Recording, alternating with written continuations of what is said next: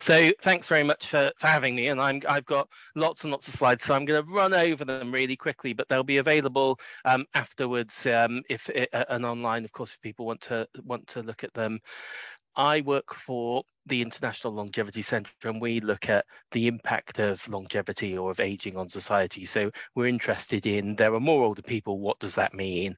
And while our focus is mainly on public policy, clearly, there's a lot of implications for all of us about how we should be living our lives as we all get older.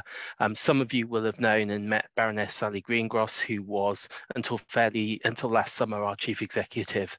So she set up ILC more than 25 years ago as part of an international network. So we work with big companies, small companies, but we also work with government and in the UK and across the world to engage around what longer lives really means for all of us. The sort of top line of the sort of message you want to give is basically, and you'll know this, so there's an element of me telling you things you already know, so I'm sorry about that. The world is getting older. This is going to have a major impact, but there are opportunities both in terms of the economy, and aging is often portrayed as being an economic cost or a social cost. You'll have seen the debates in the last week around things like state pension age review and things like that, and there's always this perception that more older people is a cost, and I think we want to change that narrative, and I think people in the audience here have got a role to do in helping that as well, but maybe we'll come on to that in terms of the questions. I think one of the things I sort of wanted to start with is this, I think, a lovely quote from Barack Obama that I think is positive and optimistic in a world where actually it doesn't feel very positive and optimistic. So back in 2016, in his first book, he said, if you had to choose a moment in history to be born, you choose now. And I remember talking to an Oxford academic about this, and she was saying that there is so much out there about how the world is terrible for younger people can't afford houses.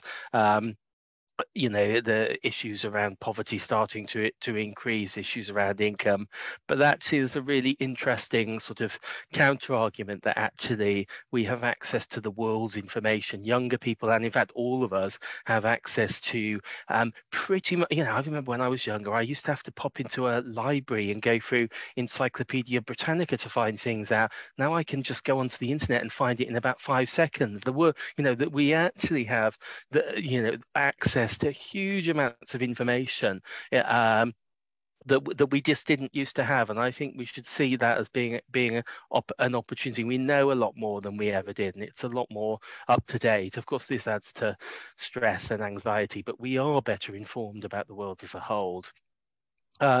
Clearly, the starting point is we're all living a little bit longer. Although it's not, we have to be conscious that, that this talk of everyone living very, very long lives, there's only been 100 people who've lived for more than 1 million hours. And if you put in context of the Queen, there were only about 100,000 people in the UK who were older than the Queen when she died. So we are living older, but actually, we're not living, to 150 or whatever. We could come back onto that in the debate if we wanted to. And one of the things that's sort of worth us reflecting is that one of the challenges I think we all have as individuals and government has is that actually the aging society has happened very slowly, and we started aging in the UK and France and North America about 300 years ago. So actually there's never been any sense of urgency to change the way that we do things. If you look, however, to places like Singapore and Hong Kong and South Korea, their population will age at the same pace, but actually over 30 or 40 years. So you will actually see perhaps some really interesting things going on in places like Hong Kong and Singapore and Korea, because they're going to be forced into better supporting older people, because frankly the population is going to change so quickly. And I think this, so one of the things I think we can all do is start looking to what's going on in some of those countries in terms of how we're adapting to aging. I was actually on the phone this morning with some people from China actually, who in China have a 5-year plan on healthy aging, and it puts many places to shame. It's got very, very strong messages around actually how they will invest in healthy aging. And I think it is important we look to what's going on in the rest of the world. And then, of course, the other sort of striking thing is, of course, whilst as you go forward, the places that are currently oldest may not be in the future. So, and when I say oldest, I mean oldest in terms of average age of the population. So, within the European Union, of course, Northern and in UK, France, Spain have been the oldest of the countries, Italy particularly, but actually because of outward migration from places like Poland and Central and Eastern Europe, actually in the next sort of 30 or 40 years, we may find that places like Poland, parts of Central and Eastern Europe actually get older on average than places like the UK. We also know that population sizes are going to be falling because whilst we are living longer lives, and whilst as many of you will know, the population reached 8 billion people, we know that population growth is slowing. What this really means, and I think the context here for all of us in terms of thinking about how we live our lives, is actually just a lot more of us are going to be older. So and that's across the whole world. We're having fewer children in most places, and we're living longer. So how do we make the most of that extra time? And I think it's worth reflecting. It is a remarkable change over the past century or so we've had in the UK in terms of previous. It's not that many generations ago that people were living sort of 20-30 years less than they are now in the UK. So how do we make the most of that opportunity? Looking forward, there is of course significant uncertainty, and this is a chart we did a few years ago where you can see that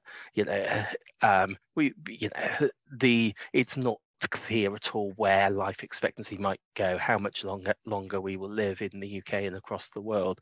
Although it is worth saying we've historically always underestimated it. So actuaries always underestimated how much extra we're going to live. And whilst we don't know what the future will hold, we might have pills, poly pills that include bits of statin and aspirin and things like that all of us are taking, but they're relatively cheap. Or we might have things like antibiotic resistance or climate change, which might knock back life expectancy. So there are certain things we don't know, and we also don't know about migration. And clearly one of the impacts of COVID has been that you've seen over a few years very significant changes in the number and the amount of migration. And this is relevant because historically lots of countries have used migration as a way of changing the population makeup in terms of the balance.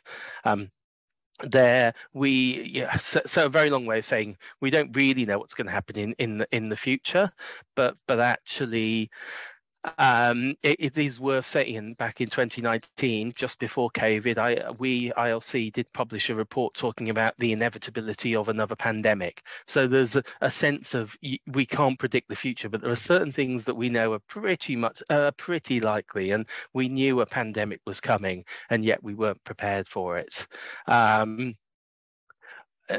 We know that equally inequalities are unlikely to go away very significantly. So, with that sort of background, we're living longer. We're across the whole world. Where there are population will eventually by sort of 2050 or so start to fall. And is already falling in places like Japan, Korea and other countries. What does this mean? What does it mean for us about how we live our lives? What should we be doing, and how, and what should we be thinking about? So first thing I just wanted to talk about in terms of sort of, and this is a set of slides which I found really, really interesting about, as I think is really useful in terms of thinking about how we spend our time. And there are a number of what academics call time use surveys, and what they do is they measure how we spend our time on over the course of our lives. And This one is from the US. So what you will see here is, as we so the first chart on the left, what you see is, when we get to our sort of 30s to 40s is the point at which we spend most of our time with children, which is not unexpected. It's when the age people have children, tend to have children. So it absolutely makes sense. The one on the right for me is really, really striking, and actually should be one which we're thinking and worrying about. The time we spend alone, pretty much, and these are from the US, but I don't think the figures are that much different for other countries. The time we spend alone increases pretty much from our 30s to our 80s. We spend more time alone. What can we do about that? How can we help people? In terms of that, of course, some people like spending time alone, and it's not necessarily wrong. But actually, there is it's an interesting finding around sort of how we live our lives. We also, if you look at friends, we spend a lot of time with our friends until our early 20s, at which point it really starts falling. And from our 30s to our 80s, it's fallen quite significantly, which is really, really striking. I think one of the things that's really interesting here for us interested in the life course is actually how can we stop this fall happening in our 20s and 30s, or actually how do we increase it again from our 30s? How do we get people in their 30s starting to re-engage with friends and friendship groups? And it's quite hard for all of us in adulthood to make new friends. So actually, are the things that we can learn that we can do around that? And similarly, you see time spent with family falling as we get older, and by the time we get into our 30s, it's pretty flat. The time spent with our partner, clearly is pretty flat from our 30s to our 60s. Then it increases a bit. As typically one or both partners retire. So we do spend a bit more time with our partner when we get into retirement, and then the time, however, we spend with co-workers clearly declines, partly, of course, because people move out of the workforce. But I'll come back onto that because there's a really interesting sort of thing to reflect on in terms of that at the moment. This is similar data from the UK. What do we do as we get older? So this is from a study called the English Longitudinal Study on Aging, and what you will see is we do spend, on average, more time home alone. We spend quite a lot of time watching TV, and we spend less time with family and friends in old age. So it's really clear that actually that as we get older, we tend to do the way we spend our time does change. We spend less time walking and exercising, less time commuting, a tiny bit more doing health related activities, and volunteering increases a little bit. But we do generally spend less time doing some of these activities we might have done during our working lives. There is this perception that everyone over 65 spends their entire time on holidays, and you see this in the media sometimes. But actually, what's really clear is if you ask people in the last 12 months, have you taken a holiday and trip? Both in terms of in the UK and abroad, and a day trip, it falls with age. So people tend to do this a little bit, a bit less. We have less sex as we get older, which is an interesting one. We've done some work on, but actually we do, there is one of the things that again that sort of often sort of again particularly in the media ignored is that actually clearly people have physical relationships into well into their 80s and beyond, and I think sometimes people are very, very surprised about that, and I think there's a really interesting narrative there. And actually, again, as for ILC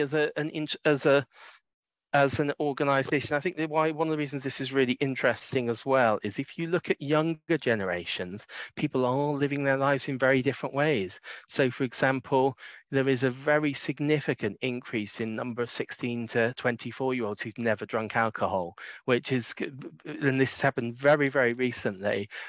Similarly, sort of there is a growth in the number of people under 30 who aren't having any sort of physical relationships at all. So you're seeing some really interesting changes in the way younger people are living their lives, which is, and again, the portrayal of younger people is often very negative, but the reality is there, I think particularly the alcohol and indeed smoking, there is a generation who are growing up very, very different to what previous generations did, and how this will change things is in terms of what we do with our lives is really interesting.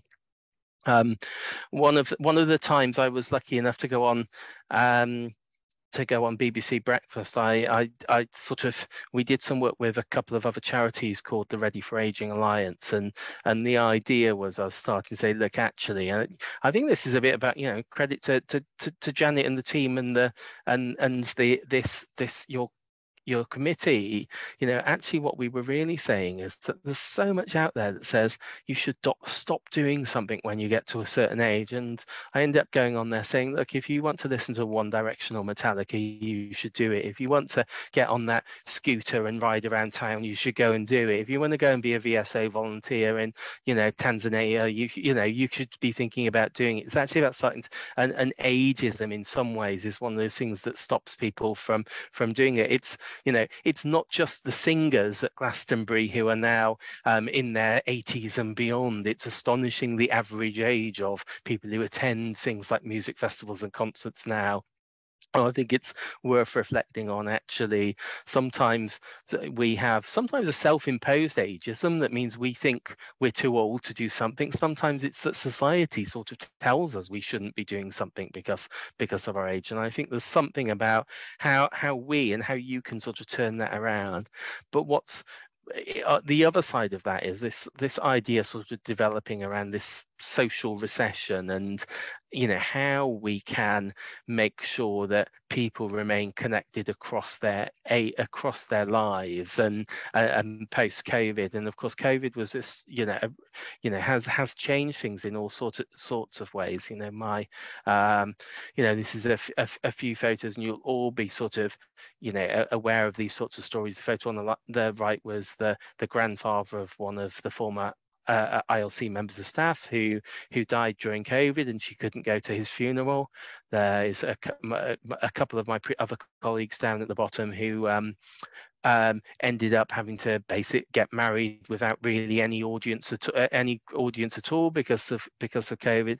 And similarly, my grandmother's funeral was a very different affair than it would have been. So, and I think the question is, how do we sort of come out sort of and clearly COVID is still with us, but how do we come out and sort of address some of the changes in the way we're living our lives? So I think there's a lot in how we spend our time that I think is worth us all reflecting on. Clearly, one of the big barriers is money. How can we afford to do it? So just to sort of throw, I suppose, some thoughts around this. Clearly, one of the things that's changed is pension credit has helped ensure that we didn't inevitably get poorer as we're older. We're getting more people saving. Debt, however, and relative low wages for younger people remains a challenge, and we are facing a future where with significant inequalities, and where even in some of the richest places in the world you see very significant differences in income and wealth. And I'm sure some of you will have been to Hong Kong. The image on the right is Hong Kong.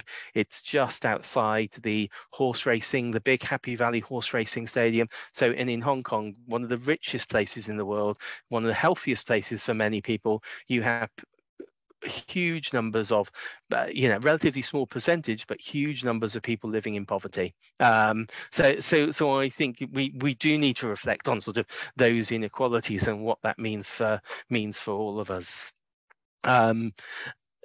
I'm going to jump over. Clearly, the world has got a bit more complex, and both younger and older people can find it hard. The changes in the way we have pensions, the changes where we draw down our pensions, how complex it is to understand money, and I think there's something about how we can all think about what we know, what we don't know, and what we should know.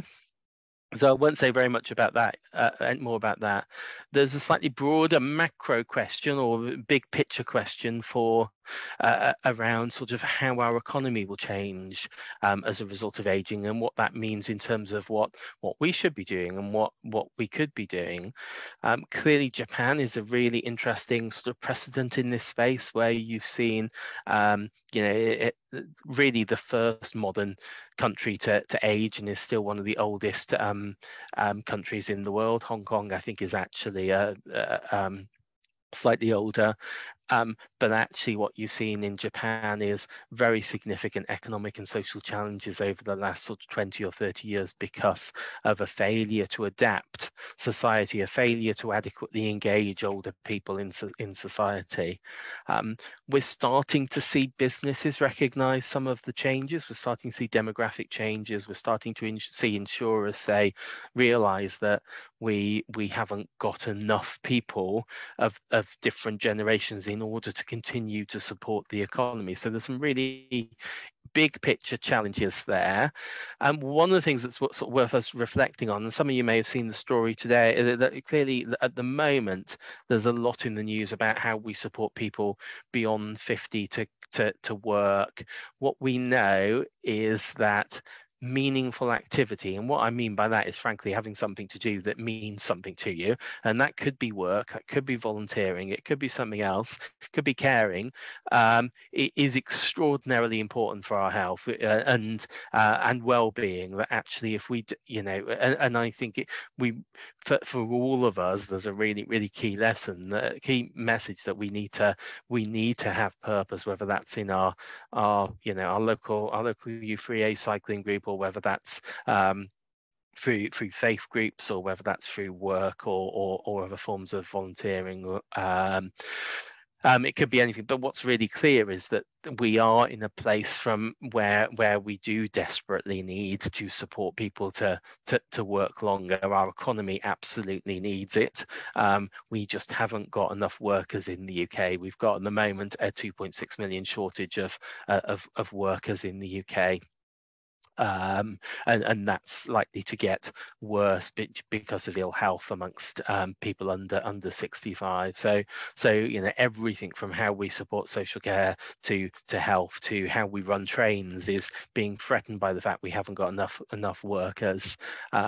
Interestingly, I was talking to someone from a pensions company this morning who said that their mother-in-law has just gone back to work on a maternity ward at 76, I think, which is sort of she obviously decided she was desperate to get back into the NHS, but she wanted to do something that worked with children. She wanted, and there was a job there that she wanted to do. So it's not for everyone, clearly, but I think this question of how we all have this meaningful activity, how we all have purpose, is extraordinarily really important, not just for us, but for our economy. And clearly there are fiscal challenges if we don't. So this is a graph that the Office of Budget Responsibility produces, but so does the Institute for Fiscal Studies. And what you'll see here, to try and explain it very and I'm not an economist, so basically what you see is the lump between the age of 20 and 60 is the point. 61 is the point at which we pay more in tax than we get it back. So before we're 21, we get more in services, and the point at which we get to 66, we get more again from the state than we pay in tax. Now, clearly, for government, what they need to do is just slightly push this curve a little bit to the right, the curve in the middle. It isn't about making people work forever, but actually, if you can just encourage that curve to move a little bit further to the right, it helps reduce some of the economic challenges that government is facing. And it is worth saying, and I love these quotes. It's sort of, I think the world is changing quite a lot. Lord Fowler last year said, "I'm only 80." When he retired from Lords, "I'm only 83, and unless I'm careful, I won't have time to start my new career," which I think is a lovely one. And then there was a guy in the newspaper. You can sort of search it out. An 80-year-old guy who was a paper boy who had kept retiring, and then basically he kept saying, "Oh, these young people, they're not reliable enough," and he kept coming back. But basically, he loved doing it. He loved chatting to people. He loved the role. So there is, there is. Perhaps the world's changing a bit, and we know that the proportion of older workers is catching up with the proportion of the portion of people working in old age is increasing and is likely to continue to increase. Although COVID knocked this back by quite a lot, because lots of people in their 50s and 60s decided that work wasn't worth the hassle, or they lost their jobs and couldn't find new jobs. So COVID has had a bit of an impact here. I think the other thing, the other sort of thing is, and it is worth recognizing, again, around this positive, a third of all dollars across the G20, the richest countries in the world, are earned by people aged over 30. So there's a very significant economic cost contribution here and value of work. And whilst, there is all this sort of talk about all of these, we have lots of older workers and it's increasing, the reality is actually we have a similar proportion of men aged 65 working now as we had in the 1960s. So actually we have, and that's partly because we found lots of ways to incentivize people out of work in the 80s and 90s, and then we realized it was a big mistake. So changed this, public policy, and are now encouraging people back to work. And it's still the case, again, despite COVID, the amount of time people can expect to live in retirement is increasing. Women slightly more than living slightly more, spending slightly more time than men in retirement, but it is still increasing, even with COVID. And we are adapting workplaces to adapt to sort of more of us working a little bit longer. Clearly, one of the really interesting sort of challenges is how we continue to invest in education. I think people like u3a have got an extraordinarily important role here. The formal and the informal learning has been squeezed. I remember when I started doing work on adult education and informal adult learning, and this was back in the early 2000s, and we were talking about how disastrous it was that there wasn't the same informal learning as there was sort of 10 years before. And of course now the situation is much worse. Without u3a and others, you would have nothing. I remember when I was 18 or 19, I remember local authorities used to have, you'd be able to sign up for a photography course or a cooking course, and it was free, and you just go in, and it was amazing. And of course that's all gone now. And particularly if you live in places like London, it's not just not free, it can be £300 a term, £400. It can be astonishingly expensive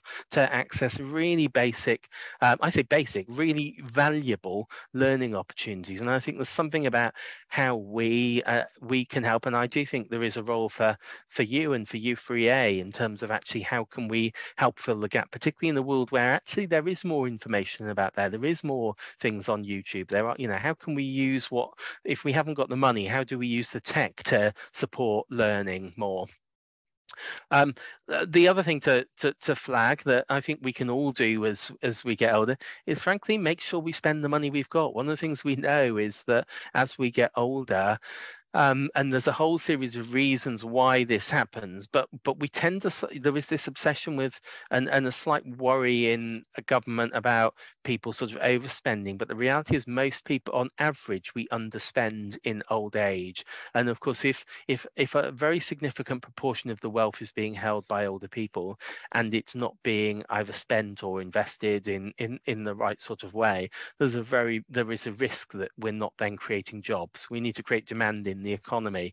So it's extraordinarily important that we do think about consumption as well, in terms of, and I'm not saying you, by the way, you should go and fritter away all your money, by the way. You do what you want, but actually there is, but I think there's a broader message around just making sure that as we get older, we don't save, we just don't all save that rainy day and then find ourselves that where we haven't made the most of the wealth we built up during our lives. Maybe we want to talk about that. Clearly, and our evidence is that spending by older people could drive costs and actually help meet some of the age-related costs governments are really worried about. We're expecting, and again, this is a really interesting opportunity. Our modelling suggests that we will see a growth in spending by older people in relation to recreational culture, 63 billion transport, housing and services. So you are seeing sectors where older people are going to and will spend more money. So how can we adapt those products and services so that they meet our needs as we get older? Clearly, though, there is more and more of us are living with dementia. More and more of us we have more diverse experiences as we age, and it's important that we do recognise, in a world where we have millions and millions of people over 65, that we're all a bit different.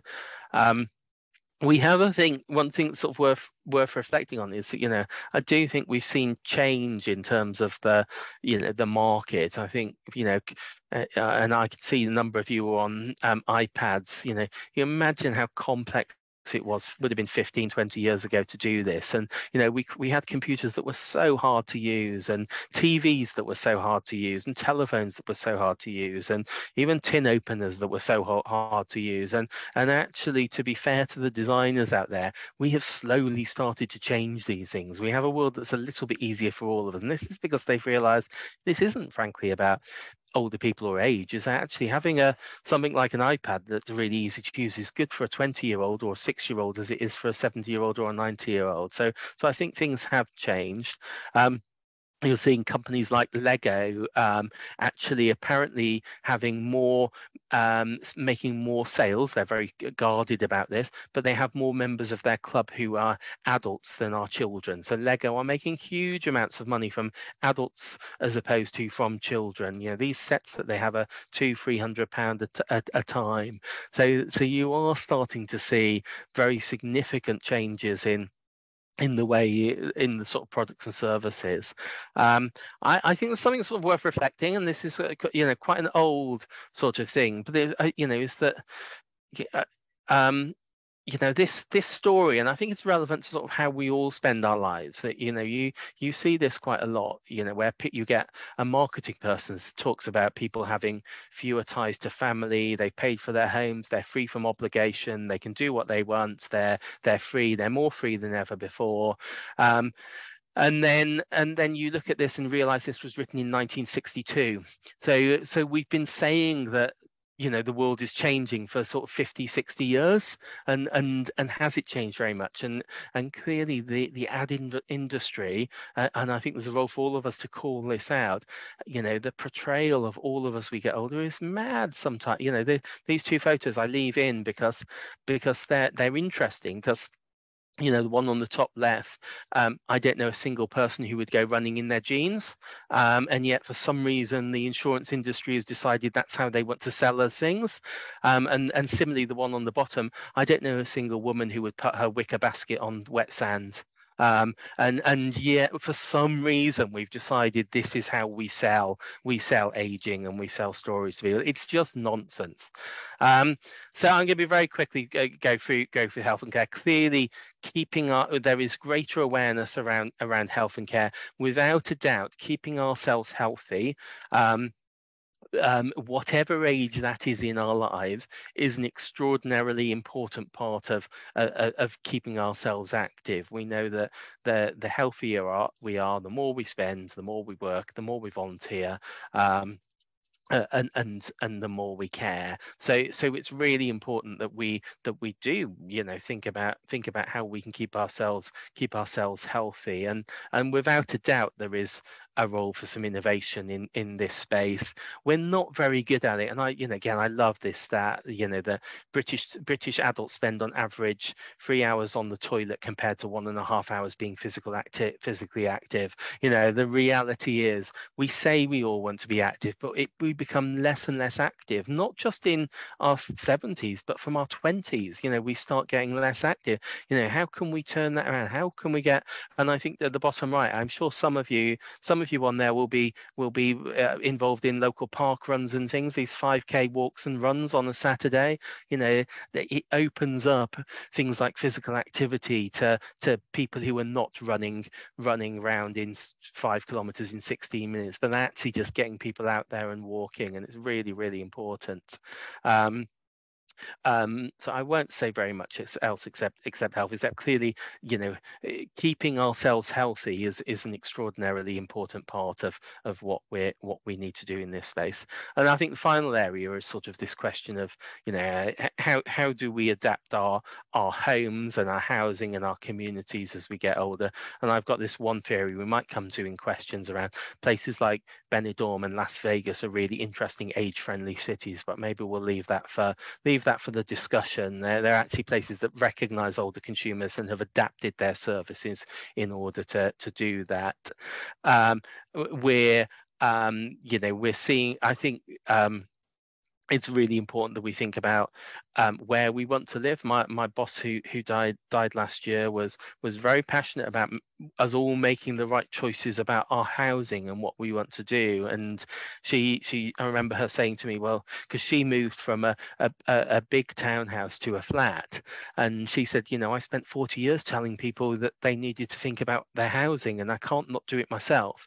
So I think there is something, but equally making sure that that we're adapting our homes. One of the things we all do of all ages too late is we wait until after we've fallen over to fit the grab rail. The grab rail absolutely works. It's really important we do it, but that we wait until afterwards is really, really, it's bad. And this should not just be for older people. It's very easy for someone in their 20s and 30s to slip over in their home as well. It's really important. And yet, because these products are not easy to access and they're sold as disability aids, they're not attractive enough to people. They're sensible products in the same way glasses are. So final thing, just sort of to flag, actually is around tech, and clearly huge opportunities around technology to make life easier for us. Government's a bit obsessed with technology. They think technology will save us from aging, and every white paper says, oh, technology will make it much better. But actually the reality is that we're not going to make the most of technology unless we properly fund care, unless we design things better, unless we think about regulation and data sharing. And I suppose one of the things that's worth for me, the future is almost certainly not these big robots on the right hand side. It's probably more the vacuum cleaners, the sort of self cleaning, the vacuum cleaners that go around your floor when you're in bed and things like that. It's potentially driverless cars. It's potentially using some of these platforms like eBay and Airbnb and TaskRabbit to sort of keep us having purpose. I'll just finish with TaskRabbit's a really interesting one, where you say, well, actually this is a platform some of you will know, where you can go on and say, look, I'm a real expert in fixing tennis rackets. I'll do it for £14 an hour or whatever they're going in, and it just gives people a platform to sell services, sell themselves. And I think there's a really interesting question about how people of all ages can start selling the skills that they have. Etsy is extraordinarily popular as a service where people sell crafts. Actually, is there some opportunities there? Airbnb in London, one of the things that was happening was there were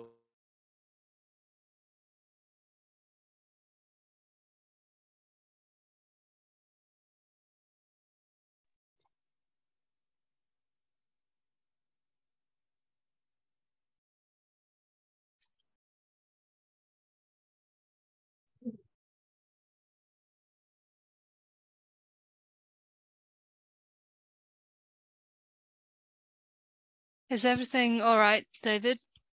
Yeah, can you hear me? Yeah, we've got you back. Great. Yeah, sorry about that. My microphone messed up. So yeah, that's it.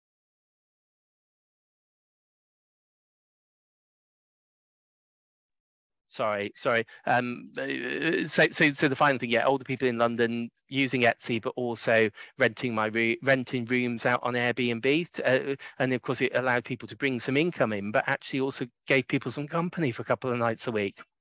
Some really interesting things with some of this tech we can think about. So at that point, as I had 40 minutes and I've done 43, so sorry, Jenna, I'm going to stop now and sort of open to sort of any, pass back to colleagues and use yourself in terms of any questions or thoughts or observations, and you can tell me I'm wrong or whatever. I don't really mind, but thank you very much for listening. Thank you very much indeed, David. That's been really great. Obviously, you've galloped through a huge amount of information there. We've had quite a few questions, and there's time for others of you to put your questions in the chat room. But I'll just start with some of the ones we've had. Sheila says, "Why is it anticipated that ageing in France is going to be significantly less in 2026, please?" I think she meant 2060. Yeah, so I think what essentially, of course, because places like France and the UK have and certainly had, and those figures were pre-Brexit, had seen migration from younger places. So you'd seen migration of younger people. So what's happened in Western Europe, of course, in UK, France, and Germany, is we've seen migration of younger people into those countries, and that's one of the drivers. Now, clearly, post-COVID, things might change, and one of the other things that might change is, of course, the economies in places like Poland and Romania are doing actually very well. So you might start to see it. You might see a turnaround, and people might go back home. So huge amounts of uncertainty, but actually, the big picture, certainly pre-Brexit, was the anticipation that 2060 sort of and I say it's fundamentally because younger people from Central and Eastern Europe going into Western Europe, which has meant that in Eastern Europe they end up with mainly older people staying. Mm-hmm. Yeah. Thanks. And then we had a question from Liz. She said she wasn't sure that your US time use data is very accurate. And if it is, there are wide interpretations, location, occupation, etc. Any comment? Yeah.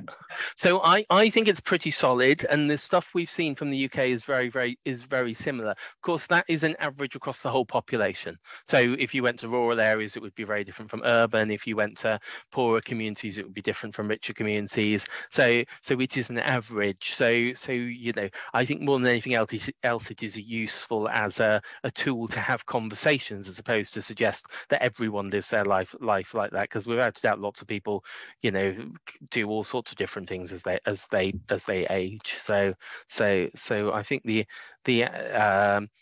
had a UK survey in 2014 that did a very similar thing, and the English Longitudinal Study of Aging has some time use data as well. But I think for me it's an interesting platform thing to allow us to talk about, and actually even if it's for you to say, well, I disagree with it, actually that's quite useful. You can say, well, actually me and all my friends do this. It's an opportunity. I think the data is interesting. Thank you. Thanks. And we've had, and then Liewater said, "I disagree with your statement about poverty in Hong Kong. Richness of the country doesn't imply universal wealth in the country. Hong Kong's a very good example of a rich capitalist culture, i.e. the rich get richer, etc. What you need is a caring society. An example is Singapore. You don't see any slum dwellers because of welfare provided by the government and the people there." I think Singapore and Hong Kong are both really interesting for exactly those reasons, and I think it is as you say it is.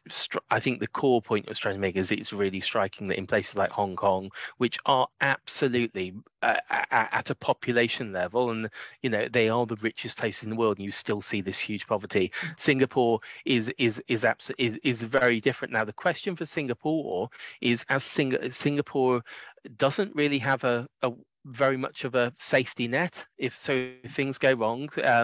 In Singapore, it's not easy. And what happens in Singapore when the Malaysian care workers, because there's a huge amount of reliance on Malaysian workers who come and work in people's homes. What happens when they get old and go back to Malaysia? There's a really, there is, over the next 20 or 30 years, big challenges, I think, for Singapore, which is why they're interesting countries to look at as well, because they will absolutely invest in this space. And Singapore has not had a good couple of years, like Hong Kong, but post-COVID, have not had a good couple of years from an economic point of view. Thanks. And then the next question is, in terms of skill spread, what's the profile of the 2.6 million shortfall in employment in the UK? So it's basically everything, and it's not just unskilled, it's skilled, it's unskilled. Clearly, the health service, we don't have enough occupational therapists, we don't have enough surgeons. Well, one of the greatest ones is actually, I saw one stat which says we haven't got enough celebrities. So we haven't even got enough chief execs. So apparently, so if you do a Google search for, skills shortage X, you will find almost every industry says they haven't got enough skills. We haven't got enough Indian chefs, we haven't got enough Chinese chefs, we haven't got enough farmers. The farmers tend to be relatively old now. The average age of a farmer is very, very high relatively, and both in terms of Indian chefs, Chinese chefs, farmers, one of the issues is the children don't want to do it. So the children want to go to agricultural college and be a consultant, or they certainly don't want to manage the Chinese or Indian restaurant. They want to go and do something else, and so there are some really significant challenges. But almost every sector of the economy has huge skill shortages. The nighttime economy, bars and clubs, bars and restaurants. What you're seeing is companies like Tesco, Aldi, Lidl pushing up the wages of staff, which is competing with NHS staff and social care staff, which is making it harder for health and social care to recruit staff, because basically Tesco's and Sainsbury's are taking all of the staff who are just above minimum wage. I certainly endorse that. I'm on the board of an association where care workers are we've got 30% vacancies. It's can't compete. We've had two questions about the French. Macron's trying to raise the retirement age. One is, do you endorse his policy on old age pensions? And the second one is, what's your view on the French pension protests? One point is that life expectancy varies depending on occupation. Yeah, so I think there's a few things here. I absolutely think we have to increase state pension in the UK, and we're going to have to state age in the UK, and we're absolutely going to have to. If we don't, and it's simply because, and despite the front page story on the Financial Times this way, life expectancy is still growing in the UK. Life expectancy is still growing. The front page of the Financial Times this week said life expectancy is falling. It's not. It's still growing. We have more of us living longer. If we don't increase state pension age in the UK, and it's a political choice, government could choose not to, it means you're going to have to cut services for younger people or increase taxes. So there are your choices. And France is in some ways a harder position than the UK now.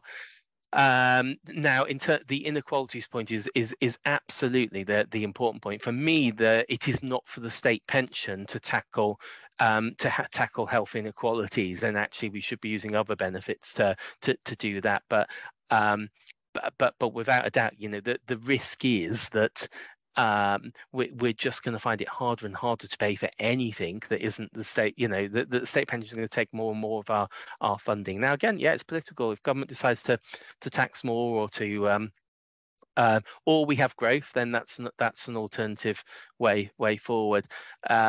We've actually, one thing that's worth saying is we, in the UK, and of course the UK is different to France in that we have a stronger second and third pension. So a lot more people have occupational pensions in the UK, more people have housing, but particularly you have more people with employer pensions. And of course, for lots of people in the UK, the state pension is just one part of retirement income. So as much as I would really like to get a pension as early as I possibly can, I'm not sure I think if government chooses not to, which in the UK, which it looks like they're saying they aren't going to, I think what will happen is they say they're not going to do, and it'll come to the next government, and the next government will find that they have to. I think there's an element of inevitability unless people decide they want to fairly significant increases in tax. That's been really interesting, David. Thank you very much indeed. And I hope that people have enjoyed it.